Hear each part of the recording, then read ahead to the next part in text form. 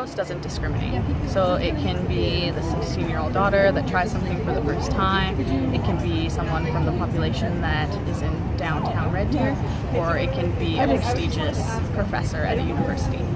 So just this idea that sometimes we have stigma towards what kind of people do overdose, it's definitely not what we see on a day-to-day basis. They should care about these people just as they should care about the neighbor, anybody, because it can be anyone, and anybody who has a substance use or misuse problem is a human being and deserves the right to have the same standard of health care and the same harms reduced that they would if they had any other type of illness or situation. So the more that people who have substance use are alienated and have shame, the less likely they are to have help and to be able to grow and heal from that, the more likely they are to perpetuate the drug use. So if we can just reach out to these people and meet them where they're at, then they are more likely to have help and move forward. How much do you think a safe consumption site in Red Deer would change